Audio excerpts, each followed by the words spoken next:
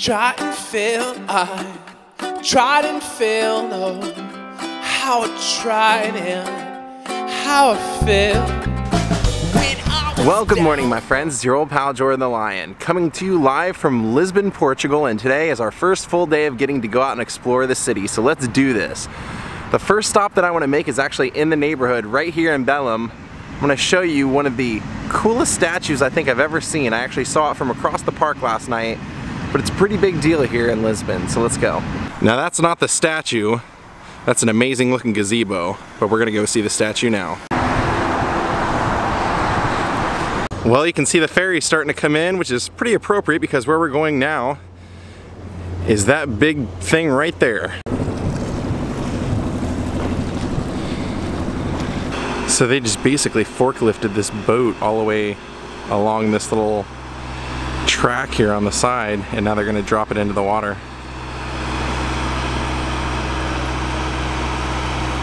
Well, you've noticed here probably that it's kind of on its own little island here. And you can see right directly in front of us is that big sword. But that's not the highlight of this monument.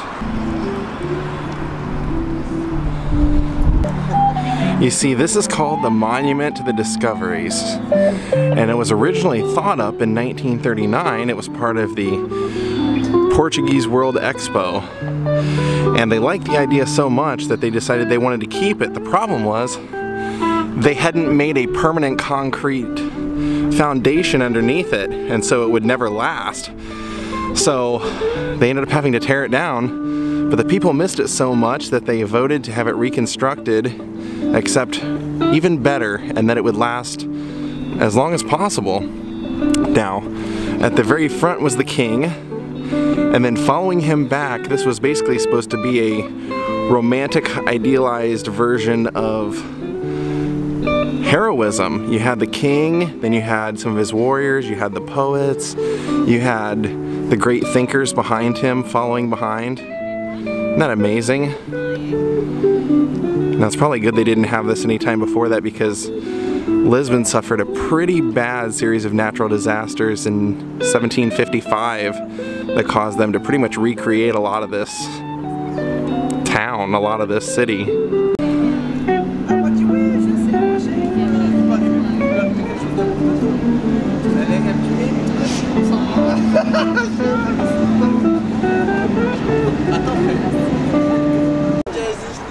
Now I want to bring us over to the other side, because the reason that they put this here, and the reason I wanted to come show you, is because the idea behind it was right here at this port is where all of the discoveries would have set sail from. Magellan, Vasco Da Gama. So they thought, hey, let's memorialize it right here. So even though the 1939 version was torn apart and destroyed, by 1960 they had this back and ready to go for everyone to visit.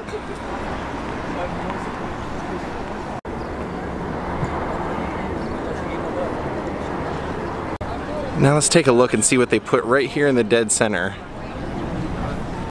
Why, it's a map of the world, of course.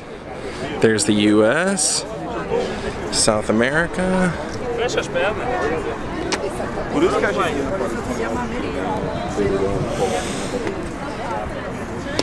And there we are.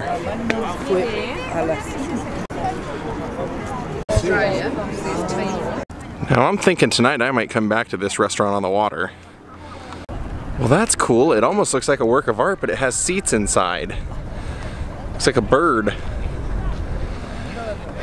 Not sure what the story is on that guy. Very cool though, I love it. Cool lighthouse, huh? Now I'm actually heading that way because I want to see the Belem Tower. It's right in front of us. I don't know if we're going to go to that while we're here or not, but we did make it to the tower. Even though I'll be in the country for a while, I'm actually moving around the country a lot. Every couple days I'm going somewhere else, so that's why I don't know exactly what I'll get to do. Well, there it is. Probably as close as we'll get to it. Belem Tower, also known as the Tower of St. Vincent. Now, as you can imagine, most of the towers that we've seen on any of our journeys have all been for one reason, and it wasn't decoration. They always put these right at the, I guess you'd say, the most heavily trafficked part of the river, and this was their defense system. The king had this built, and it's a fortified fortress here. It's been here for a long, long time. And that, you see, my friends, is the line to get in. So I don't think we're gonna make it in today. We have a lot of stuff to see, and I don't know that we can squeeze a full tour of this tower in today. But wow, what a beauty, huh? Now you can tell it's a popular spot because people love to come and hang out right here on the beach and take their pictures. Now this tower's actually been here since 1514, and it's now a UNESCO World Heritage Site. Alright, time to move on. I actually passed two things along the way here, three things actually, that I want to show you guys. Well, since I ended up right beside it, I had to show you guys the Museum of Combat. Probably won't be able to go in. Like I said, I just don't have the time to go in and do full tours sometimes. But the grounds are amazing. 100 years of aviation, it looks like, for Portugal, 1909 to 2009. This is what I had to show you. This is for all the fallen soldiers, the memorial. Isn't that amazing?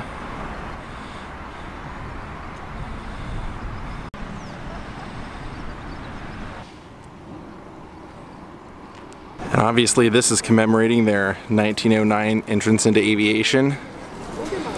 I love it. You know, somebody from Dayton, Ohio is gonna love seeing this. Is that a Messerschmitt? We even have a couple of pilots in there. Here you can see the route from Lisbon all the way down to South America. So as I was reading the little placard over there, it says this was actually in celebration of the 1917 flight from Lisbon to Rio. So it wasn't the 1909, that was when they entered aviation into the military, but this was actually a pretty good flight. And they made it.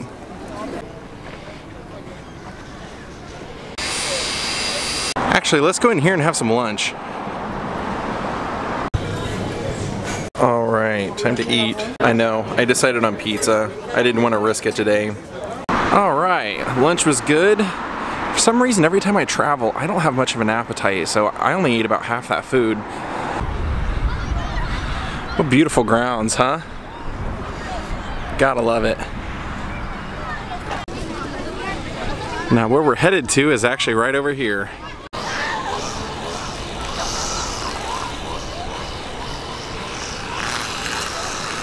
Well, here you can see another monstrous line. Now what's interesting about this place is that in 1497, Vasco da Gama brought his men here. They spent the night in this monastery and prayed all night for their journeys, where they took their famed expedition from Portugal around Africa to India, discovered the trade route to India.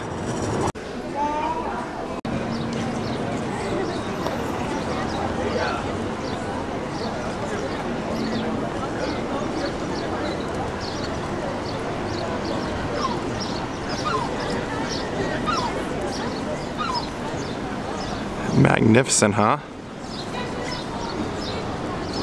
Great architecture. Even though this church took 100 years to be built and it was pretty much built right after Vasco da Gama left here, there was a church that had already been here before on this site, and it was in disrepair.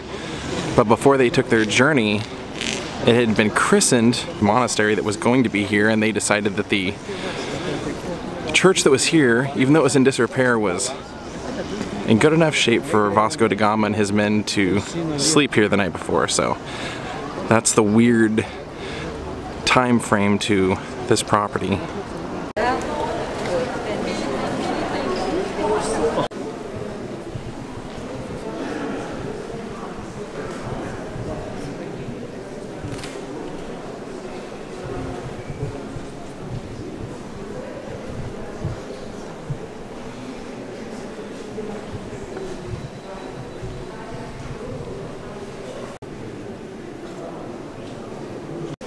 Now this is actually the tomb of one of the most famous Portuguese poets of all time. And that's kind of what this monastery was put here for when they decided to create it on the grounds of the old church. The reason that they had such an urgency is because they wanted this to be a kind of a burial ground for royal family and, you know, I guess important people of the days. What a beautiful church though, right? There's actually a few people buried here, although I'm pretty sure Vasco da Gama is not here.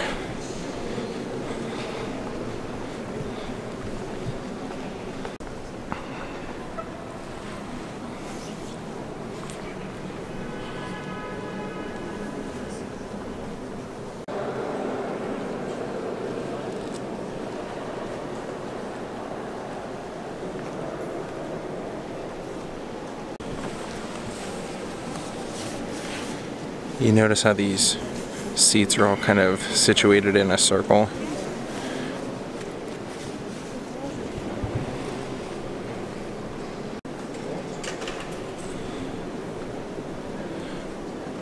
And of course, here's the altar.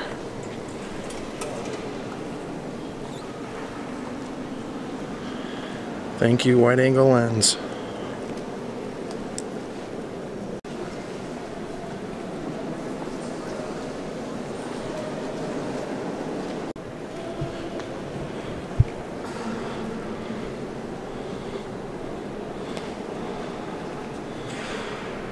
And you can see at the top of this one there's a king's crown.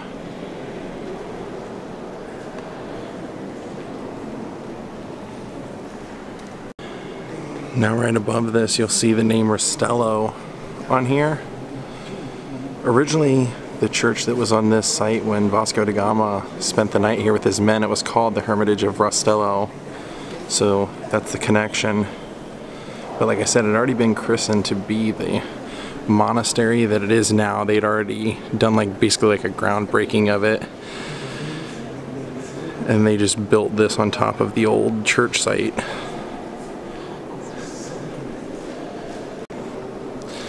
I'm gonna have to see if I can figure out how to get onto that balcony up there.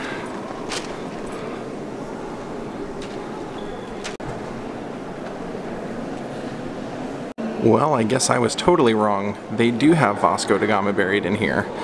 I was kind of surprised by that because when I was looking and I asked somebody outside, I was like, this is where Vasco da Gama's buried, right? And they said no. I was kind of surprised because I was thinking, why would you have him buried inside somewhere else when he departed from here? So, as I was walking around, I noticed on the other side of the chapel is Vasco da Gama, right here. Here's the little wall piece.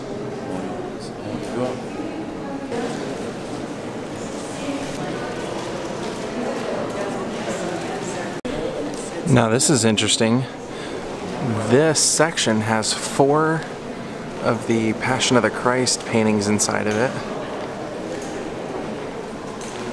And then right in there is a figure of Jesus Christ.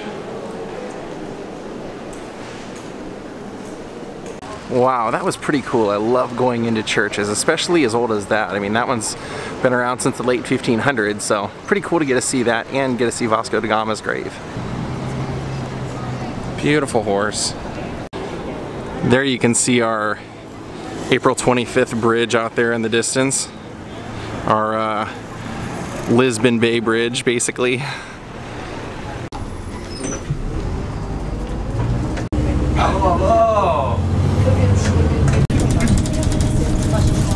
Well, as you can probably tell, I decided to try and make it over to the big Jesus Christ, and it's going to take me 3 buses to get there. So I'm 1 down, 2 more to go.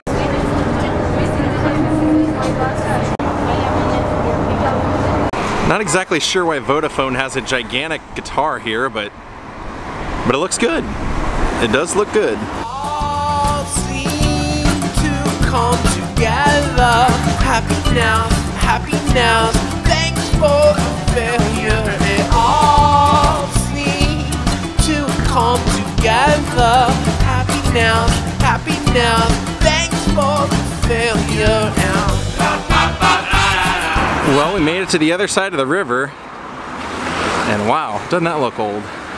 Look at all the art inside that wall over there.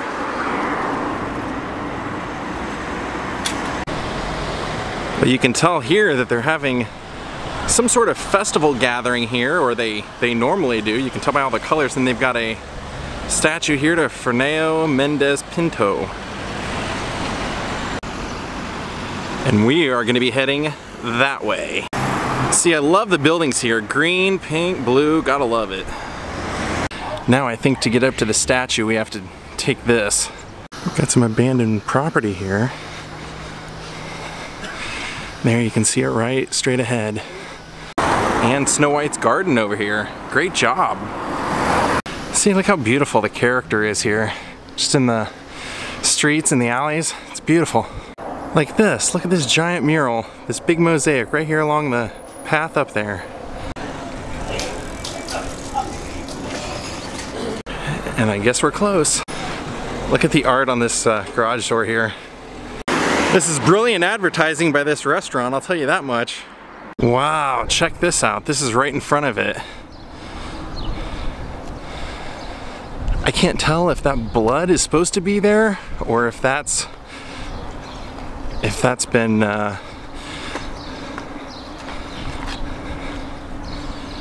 graffitied.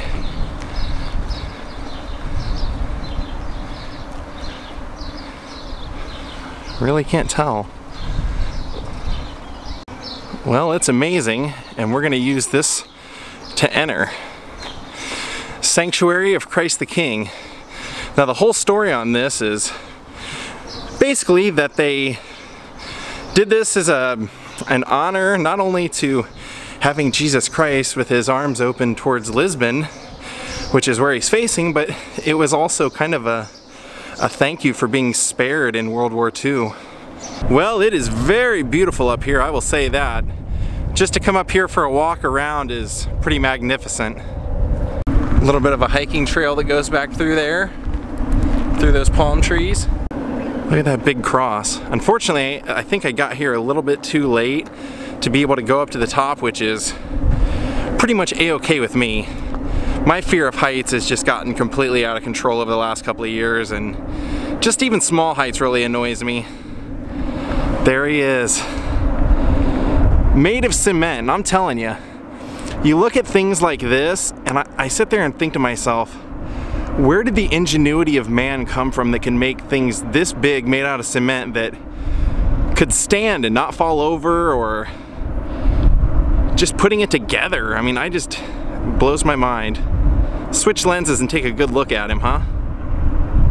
Alright, there he is, completely zoomed in as much as I can go.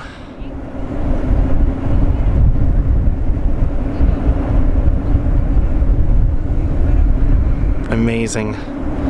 I'm so glad I came up here to see this. This is the Sanctuary of Christ the King, overlooking Lisbon. You can tell this is a very popular spot up here. A lot of people coming up here just to take that look at Lisbon. Well, gang, I'm gonna call it a day. I hope you guys enjoyed this vlog, and I really wanted to just thank everybody that's contributed to this channel to help us get here. People on Patreon, PayPal, people that buy shirts. Thank you all for helping to make this trip possible. Hope you guys enjoyed today. Have a great night, and goodbye.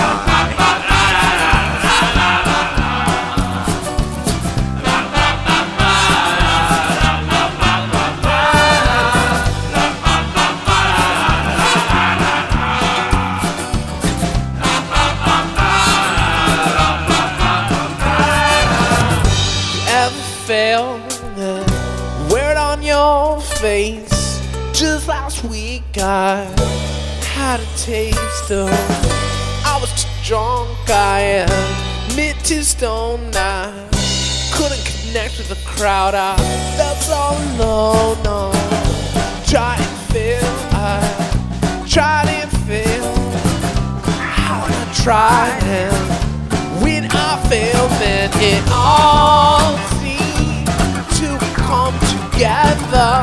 Happy now, thankful for failure. It all seemed to come together. Happy now,